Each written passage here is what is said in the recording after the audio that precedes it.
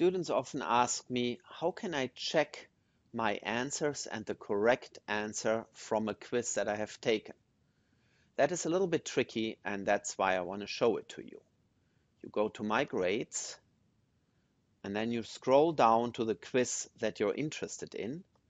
I have only taken quiz number 4, which is here, and you click on that quiz.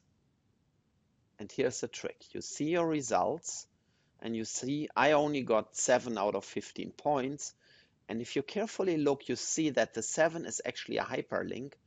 And if I click on this hyperlink, then the quiz with my answers and the correct answers comes up.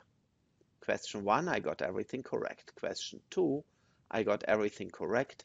Question 3, I selected the answer more of good B sold.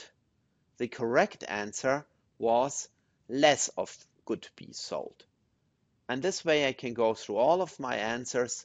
I think you got the idea.